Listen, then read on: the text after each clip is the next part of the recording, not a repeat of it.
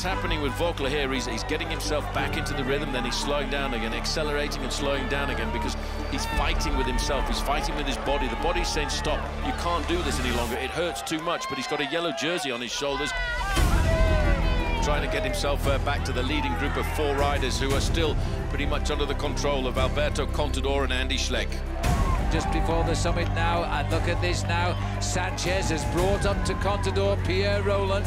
Pierre Rolland has dropped Contador, he's gone back to Schleck.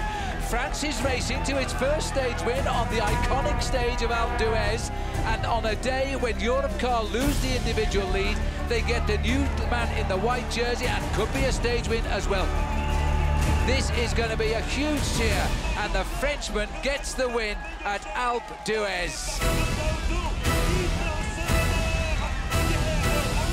Pierre Rolland in his first Tour de France.